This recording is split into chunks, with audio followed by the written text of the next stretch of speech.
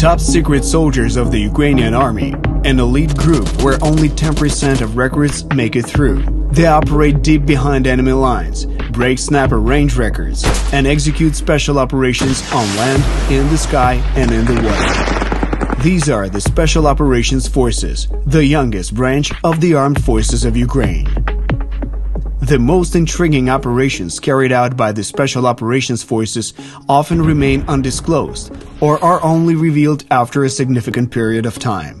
However, even the operations that do make it into the news appear impressive and highly diverse.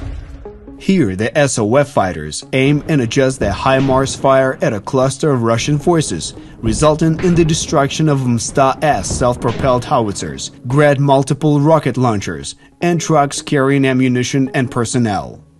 Here, Ukrainian forces on 2 boats launch a sudden attack on the enemy on one of the Dnipro islands, destroy the Russian positions, and finish off the remaining enemy with FPV drones. And here, working in coordination with their fellow soldiers, the SOF units destroy 9 pieces of equipment near Bakhmut in one go. The total value of these weapons reaches tens of millions of dollars. During the summer, the entire world witnessed footage of Special Forces operators silently approaching the Russian rear and eliminating a dozen enemies in a close-up battle. The brains of the first orc we killed even remained on my boots. However, for the fighter himself, executing a unique operation behind enemy lines is not surprising. There was complete operational awareness, and everything was clear. We have always been preparing for this. We had a cohesive group, constant training, and exercises that yield results. Speaking of constant training, it's an integral part of routine. The Ukrainian Special Operations Forces were established in 2016 with the vision of becoming the elite of the armed forces.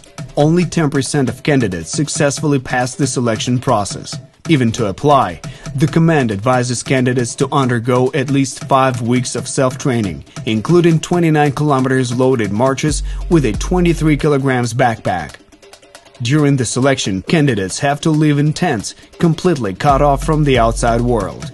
They can only move in bounds or face punishment for breaking this rule. Not everyone can endure the physical demands. Many candidates give up, while others fail the psychological assessment. As a symbol of defeat, they must ring a bell hanging in the middle of the training ground. Those who do pass the selection proceed to receive further training. Each individual specializes in one of the following roles: commander, engineer, weapons specialist, medic, or communications operator. However, every specialization requires basic knowledge of the others. In the summer of 2023, the first woman successfully completed the full course. The prototype of Ukraine's training system is the Q course, which has been utilized by U.S. Special Forces at Fort Bragg for over half a century. The Ukrainian Special Forces adhere to the principle of incorporating the best Western practices.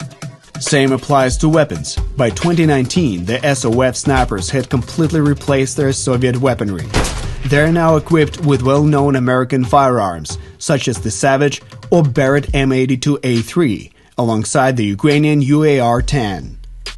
As a result, the SOF regularly release videos showcasing snipers hitting enemy targets at distances exceeding 2 kilometers.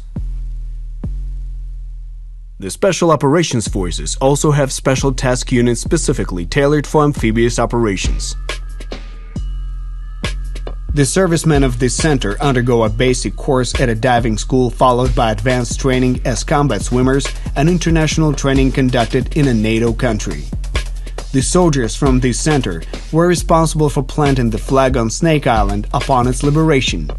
Although specific details of the operation are undisclosed, it is known that they reached the island using submersibles. In general, the elite force structure comprises 3 main components: Special Forces, Information and Psychological Operations, and Resistance Units. Thanks to this, the Special Operations Forces have been engaging in the most challenging missions across various regions of Ukraine since the first days of the full-scale war. They fought off the enemy during airborne assaults at the Hostomel airport near Kyiv, defended the strategically important Moshchun village, which played a decisive role in the battle for the capital, engaged in fighting in Bakhmut and were the first to land on the liberated Snake Island. Currently, these skilled professionals attacking the enemy using both large and small drones, conducting troop landings and repelling enemy landing attempts, as well as organizing raids into the enemy's rear, both on foot and by helicopters. All of this makes the Special Operations Forces the elite of the Ukrainian army. I have full confidence in myself, my abilities, and my people.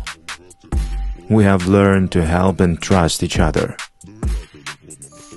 No one remains on the sidelines. No one remains on the sidelines during this disaster.